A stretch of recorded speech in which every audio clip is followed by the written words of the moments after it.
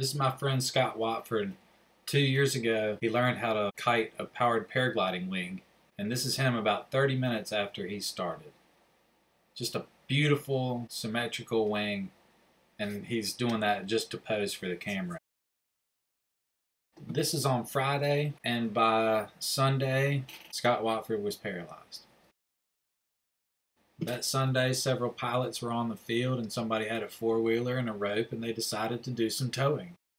They had 2 successful tows just before him, and he thought it would be okay.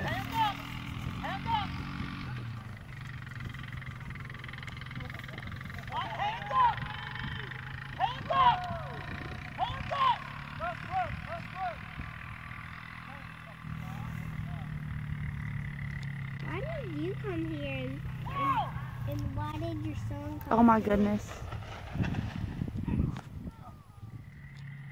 Why did you come here and why did your son come? Oh.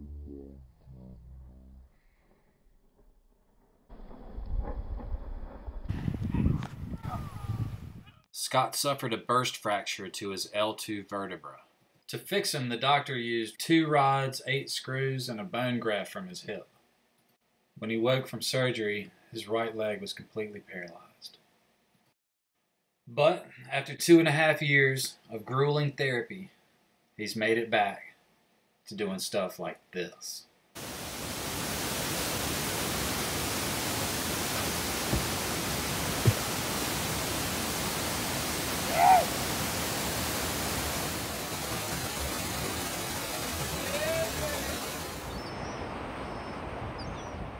He's ready to fly again, and he needs a USPPA approved instructor that can teach him safely how to fly a trike. He still has a deficit in his right leg that would need to be addressed, but he's ready to go.